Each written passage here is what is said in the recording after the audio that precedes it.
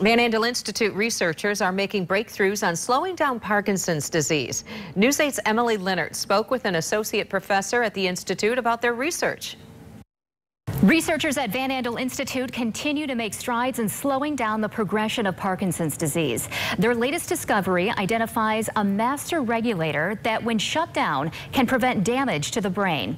Joining me now to talk more about this is Dr. Vivian Labrie, an associate professor at Van Andel Institute. Doctor, what does this mean for people with Parkinson's disease?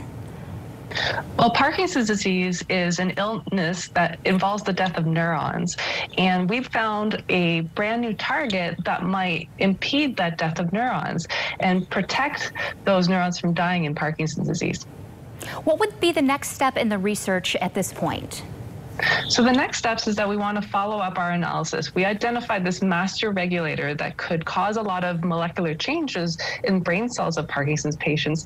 And now we want to explore that molecular target a little bit more and do some testing with potential therapies that could ameliorate the key features of the disease and also the related symptoms.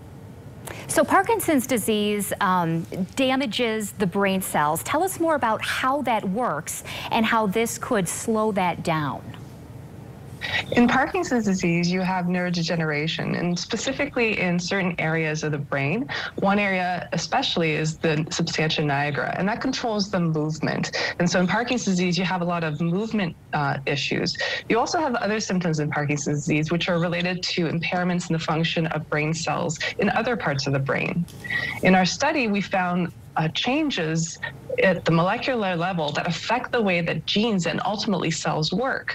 And we found that a master regulator of these changes was a protein called TET2.